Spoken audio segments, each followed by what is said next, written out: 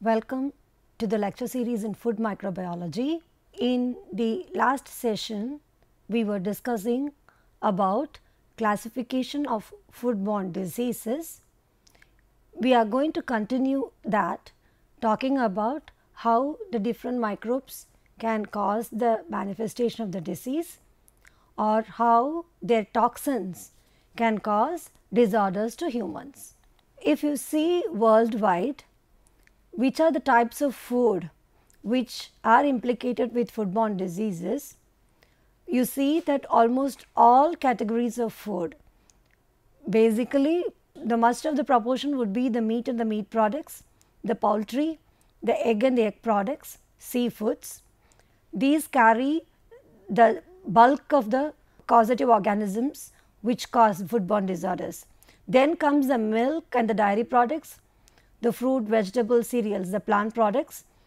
Finally comes your confectionery, mixed dishes and multiple foods which form a lesser part.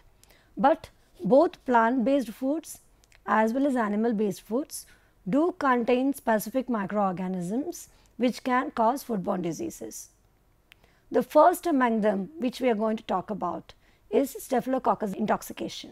Staph food intoxication or food poisoning is characterized by a sudden start of nausea, vomiting and stomach cramps, and most of the people who get the disease also have diarrhea, and the symptoms usually develop within 30 minutes to 8 hours, which means that the incubation time is pretty long after eating or drinking an item containing Staphylococcus toxin. So, here it is not the live Staphylococcus which is causing the disorder, but the toxin which has been secreted by staph and which is present in the contaminated food or water, that causes the disorder, and normally not longer than a day, and the severity of the severe illness is rare. Staphylococcus aureus is capable of making 7 different toxins, and it is often the cause of food poisoning. It is most commonly transferred to food products like milk and cheese through contact with food workers that carry Staphylococcus aureus. Now, if you look into the peculiarities of staph, it has a high salt tolerance and it can grow in ham and other meats and in dairy products. The toxins produced by staph are also heat resistant and they cannot be destroyed by cooking. And once the food has been contaminated by live organism, it will start multiplication, it will cause replicating in the food.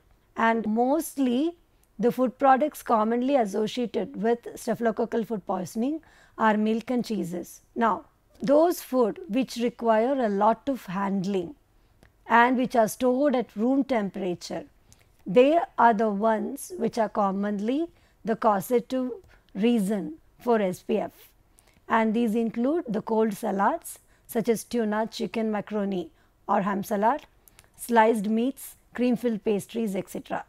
And to prevent the food poisoning and the spread of bacteria, the following precautions have to be taken. 1. Avoid consumption of unpasteurized milk. 2. Wash hands and fingernails thoroughly before cooking, eating or serving food. 3. Maintain clean and sanitary surfaces for food preparation. 4. Store hot foods at temperature over 140 degree Fahrenheit and cold foods under 40 degree Fahrenheit. So, even after processing, if the food is not stored at the appropriate temperature, staph contamination can still happen. If you have wounds or sores on your hands or wrists, do not prepare food for others. Staphylococcus is a normal pathogen or a normal organism which dwells, which is seen everywhere, and it also causes pimples, acne on many people.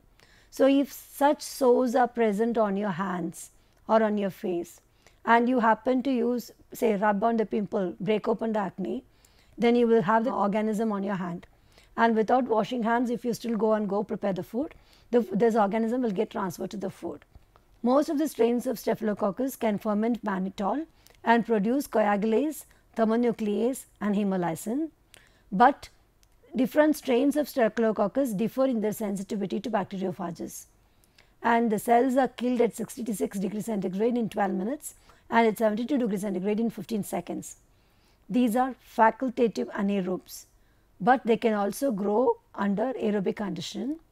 They can ferment carbohydrate and also cause proteolysis by extracellular proteolytic enzymes. They are mesophiles with a growth temperature ranging from 7 degrees to 48 degrees, which is quite wide range of temperature, with normal rapid growth between 20 and 37.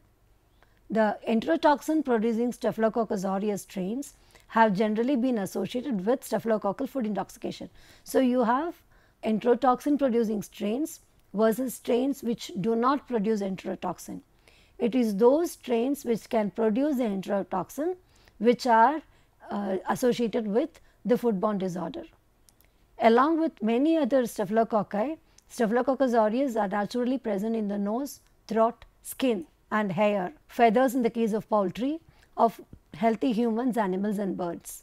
The enterotoxigenic strains of Staphylococcus aureus produces 7 different enterotoxins, which are called as A, B, C1, C2, C3, D and E. It is called as Staphylococcus SEA, standing for Staphylococcal enterotoxin A, Staphylococcal enterotoxin B and so on. And they are serologically distinct heat stable proteins of molecular weight 26 to 30 kilodalton, and each differs from the other in their toxicity. So, A, B, C1, C2, C3, D and E are serologically distinct. They are heat stable. The molecular weight ranges from 26 kilodalton to 30 kilodalton, and each one's toxicity is different.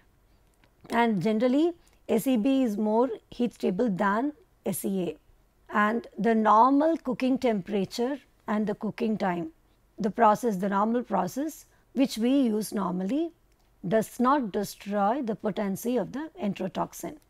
Outbreaks from Staphylococcus enterotoxin A are more frequent, probably because of its high potency. The rate of the toxin production by a strain is directly related to its rate of growth and cell concentration.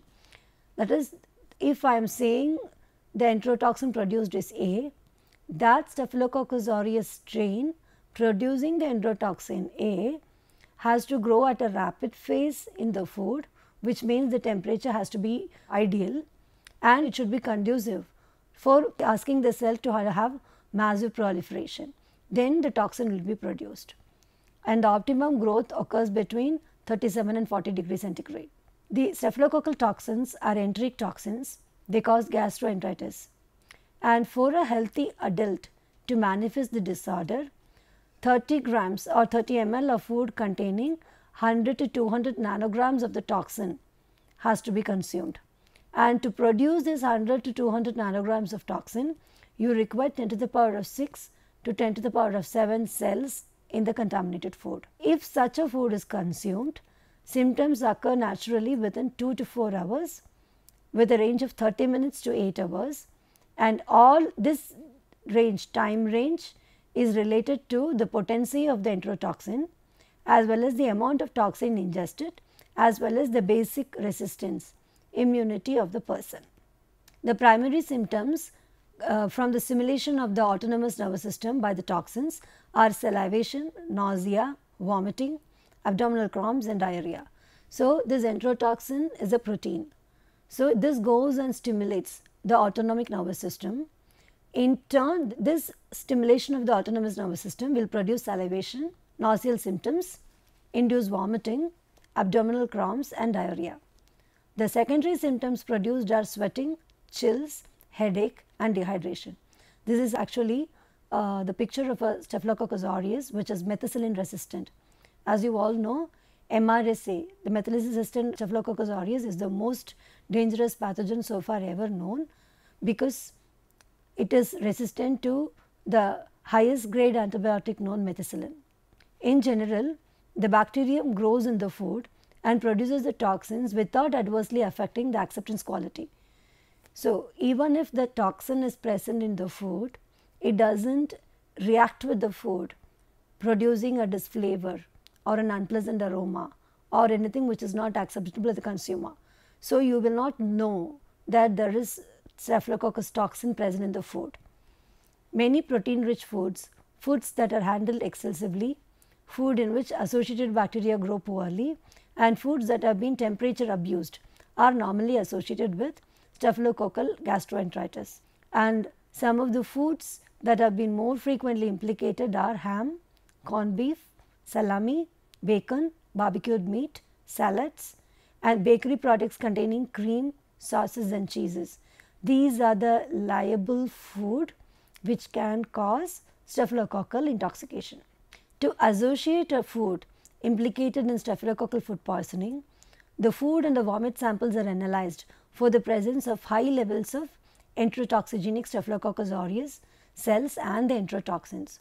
So, if you suspect that it is food poisoning caused by staph, not only the food particle but also the vomit of the patient has to be examined, and you have to find traces of either the live cells or high amounts of the staph enterotoxin. Both have to be confirmed not only in the food but suspected food, but also in the vomit of the patient. And how do we enumerate it?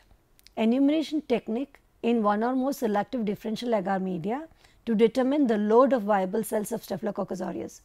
So, as we saw earlier, you have specific agar media which can promote the growth of specific microbe. So, here we look for, you plate the cells, whatever live cells you take off from the food, you plate it on a suitable agar medium and look for the growth of the viable cells. Then you do a series of biochemical tests such as hemolysis, coagulase test, thermonuclease reactions, or the ability of a pure culture to produce an enterotoxin. So, then you look for the biochemical test to confirm that it is Staphylococcus. Then, if you have isolated a cell, live cell, grow it into a pure culture and see whether it is producing the same enterotoxin which is present in the food or which was present in the vomit. Then it will confirm that this food poisoning or foodborne intoxication was caused by this particular strain of Staphylococcus aureus. Prevention. When susceptible foods are produced with low numbers of staphylococci, they remain free of enterotoxin, and other food poisoning hazards if kept either below 400 Fahrenheit or above 1400 Fahrenheit until consumed. Factors affecting for outbreak: 1. Inadequate refrigeration. 2. Preparing food far in advance of the planned service. So, you should have timeline of how early the food can be prepared and kept. Infected persons practicing pure personal hygiene, inadequate cooking or heat processing, holding the food in a warming device at bacterial growth temperatures. So, if you have cooked and kept the food in keep warm position, if the temperature in the keep warm position is conducive for bacterial growth, if the food has not been heat processed or it has been inadequately cooked, this will now promote the bacteria to grow and secrete more enterotoxin, causing food poisoning. Enterotoxins from the food or the vomit samples are extracted and tested either by the biological means or by serological means to associate them with the outbreak. In serological methods, the enterotoxins are purified and examined by one of the several recommended immunological methods. Analysis of an outbreak. Let us see how, from the point of view, how we diagnose a foodborne outbreak. Example, a foodborne disease outbreak affecting 52 of 101 people who attended a dinner. The food were prepared at home, it was not bought from outside. It was reported December 6 on 1986. Out of the 52 people, 49 required immediate medical attention, and in all the symptoms developed in less than 1 to 7 hours after the meal, and this included 100% nausea, that is, out of the 52 people all exhibited nausea, 98% had vomiting, 90% had diarrhea, 83% had abdominal cramps, then prostration in 62%, chills in 52%, sweating in 35%, and blood pressure, temperature, depression in 21%.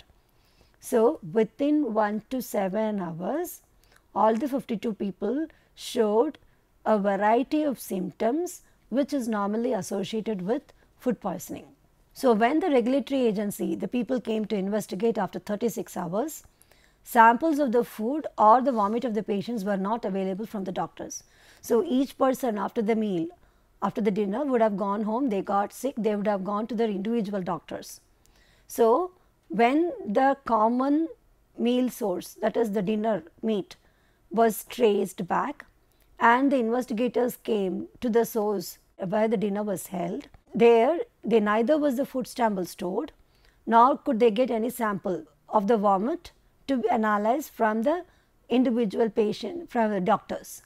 But one vomit sample was frozen by a patient was available, and when analyzed it was found to have 12 to 19 into 10 to the power of 6 per gram of coagulase positive Staphylococcus aureus.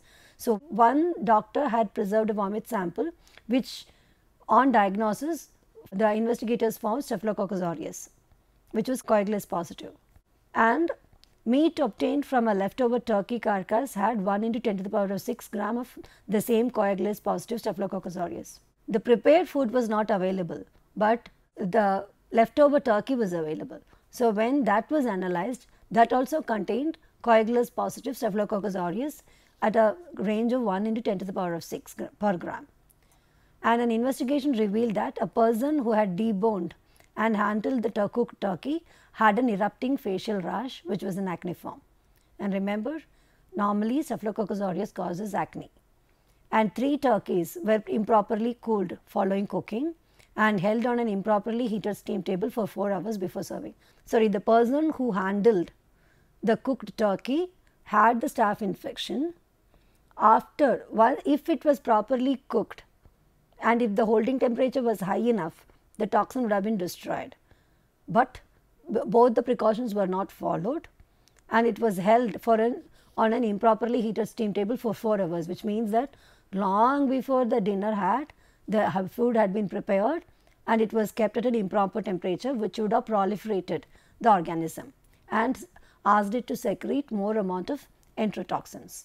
This is a classical case of the staphylococcal food poisoning outbreak, in which more than half of the people who ate the food involving several preparations developed many of the classical symptoms, some within 30 minutes.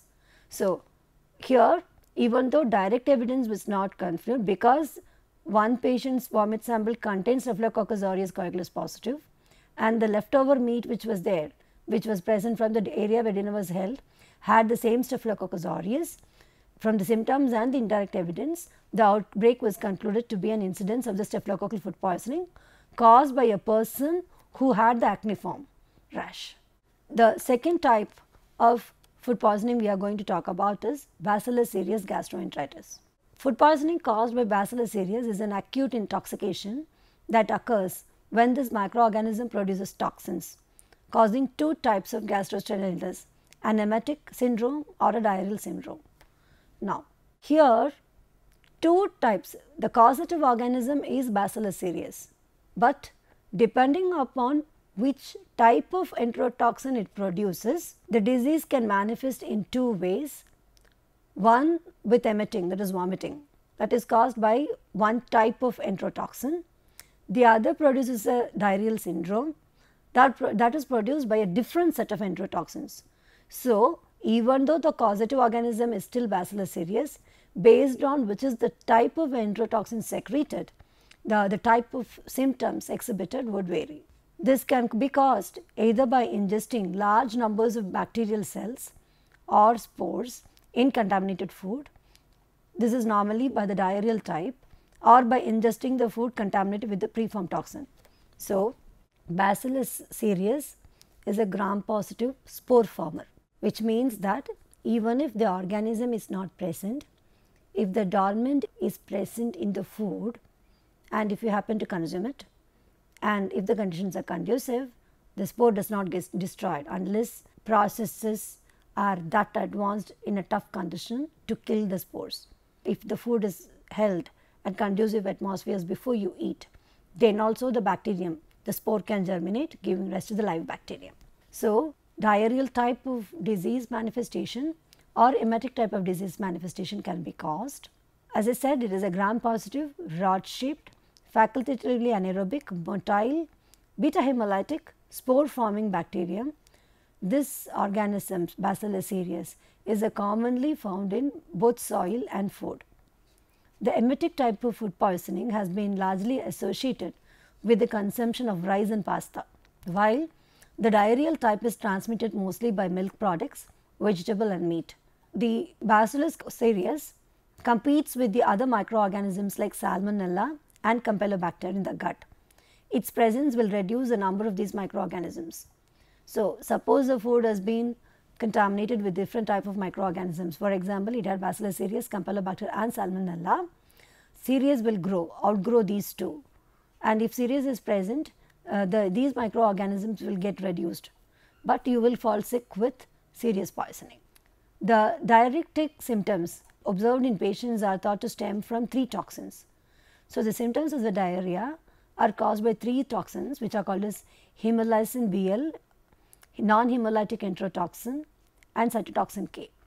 3 types of toxins: hemolysin BL, non-hemolytic enterotoxin and cytotoxin K. The genes for forming these proteins are located on the chromosome of the bacteria, and the transcription of these genes is controlled by another gene called as the PLCR. And similar genes are also present in other species of bacillus like thuringiensis and anthracis. These enterotoxins are all produced in the small intestine of the host. So, it will not be digested by the endogenous enzymes. The enterotoxin is produced in the small intestine of the host. They will not get destroyed by the host endogenous enzymes. And the HBl and the NHE toxins are pore forming toxins. So, they form a pore. These proteins exhibit a conformation called as the beta barrel that can insert into the cellular membrane due to the hydrophobic exterior, thus creating pores with hydrophilic interiors. So, these pore former proteins, because of their basic structure, can go and form an integral membrane protein, get inserted onto the plasma membrane. So, the host plasma membrane now has a pore forming protein, a beta barrel structure, which is secreted by the bacterium. This insertion in turn is the loss of the cell membrane's potential, eventually causing cell death. The CYTK is a pore forming protein more related to other hemolysins. The emetic syndrome is caused by a toxin called as cerulide. This cerulide, the gene for the cerulide and the formation of the protein, is found only in the emetic strains. And this cerulide is a cyclic polypeptide containing 3 repeats of 4 amino acids: deoxyleucine, D-alanine, L-oxyvaline and L-valine. And it is believed to bind to a particular receptor called 5-hydroxyltryptamine, HT3 serotonin receptors, activating them, leading to increased vagus nerve stimulation. This cyclic polypeptide with repeat chains actually goes and binds to a specific receptor. Binding of this polypeptide to the receptor in turn causes a change in the configuration in the structure of the receptor, which will stimulate the vagus nerve, in turn asking the host to produce the symptoms of the disease concerned. Bacillus cereus is also known to cause difficult to eradicate chronic skin infections. This is a side part. This is not related to the food poisoning, but this is also normally seen. The syndrome is rather mild, with symptoms developing within 8 to 16 hours, more commonly between 12 to 13 hours and lasting for 6 to 12 hours. These emetic symptoms consist of nausea, cramp-like abdominal pains and watery stools. Fever is generally absent. In an outbreak of Bacillus cereus food poisoning, the implicated food will contain large numbers, which is greater than 10 to the power of 5 per gram of microorganisms. So, to identify, you do not require enrichment techniques. And Bacillus cereus can be identified after 24 hours of incubation at 37 degrees centigrade. The identification factors are the typical colonial morphology: flat or slightly raised colonies, grey colonies are seen with a characteristic granular or ground glass texture, and the surrounding area would exhibit either alpha or beta hemolysis. So, the manifestation of these in a plate can make a microbiologist say that the organism is Bacillus cereus. So, this picture actually shows alpha and beta hemolysis. This is not caused by Bacillus cereus, but by streptococci. We see here what happens is that blood agar is in a specific agar. The organisms which can secrete hemolysins, which can break down the heme part of the blood, are very less. So, if a green color hemolysis is seen, it means that the red cell's hemoglobin is partially oxidized. This is caused by the hydrogen peroxide produced by the bacterium oxidizing hemoglobin to green colored methemoglobin. So, such hemolysis we call as the alpha hemolysis. In the case of a beta or in the complete hemolysis, all the hemoglobin gets completely broken down and the area appears as light colonies, yellow and transparent colonies because the hemoglobin is completely broken down. So, identification of organisms is also possible as we saw earlier by detecting the hemolysis pattern alpha, beta or gamma. So, Bacillus cereus can be identified, the strain can be identified by looking at the typical hemolytic pattern, whether it is exhibiting alpha hemolysis or whether it is exhibiting beta hemolysis. To confirm the identity on the blood agar, isolate or to isolate in a smaller numbers, we require more selective diagnostic agar, and each organism has a specific selective agar in which only it will grow, thereby we can confirm the existence. For Bacillus cereus, polymyxin, pyruvate, egg yolk, mannitol, bromothymol blue agar, otherwise called as PEMBA, is a widely associated example, and here polymyxin is a selective agent, and because of this yeast and the mold would be excluded, and on PEMBA, Bacillus cereus produces colonies which retain the turquoise blue of the pH indicator, and pyruvate in the medium improves the egg yolk precipitation. So, this is how on a PEMBA the colonies would look like. So, this colony colored structure with the intracellular lipid stain confirms that a causative organism is Bacillus cereus. So, in this session we saw how to identify the organisms causing specific types of food poisoning, what are the evidence you look for, what are the confirmatory tests which can be done to identify not only the organism, but also to confirm the food source. So, the two questions which I put forth are, how do you identify the pathogen associated with a foodborne illness, and how do you associate a particular food with food poisoning? Thank you.